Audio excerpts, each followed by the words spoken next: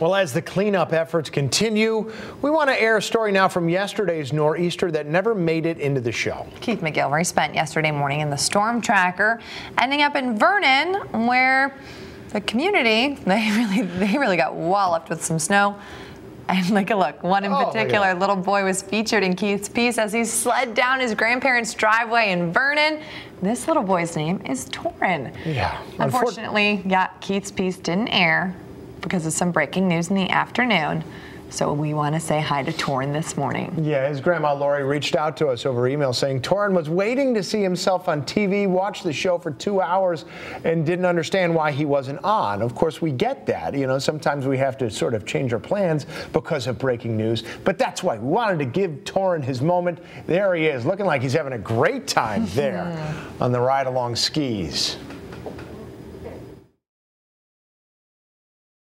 I'm Fox 61's Keith McGilvery. We put in some serious miles today traveling across Connecticut as far west as Watertown and east here to Vernon. If you take a look, this community just pummeled with snow. Here at Henry Park, it came down in huge amounts. Public Works crews out making sure this roadway was clear so kids and families could get up here and enjoy the outdoors.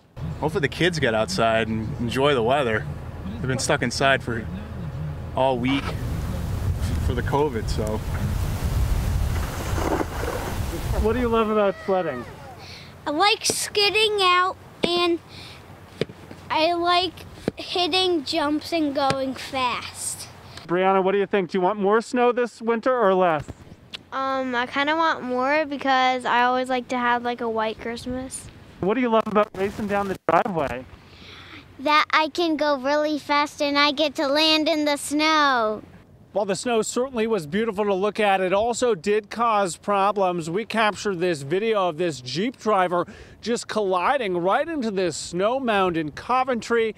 Now, fortunately, that individual was able to back out of the situation and get back on the road smoothly, but it is certainly a reminder as you're out here in the aftermath of this storm to be careful and slow down. In Vernon, I'm Keith McGilvery, Fox 61 News. Love that.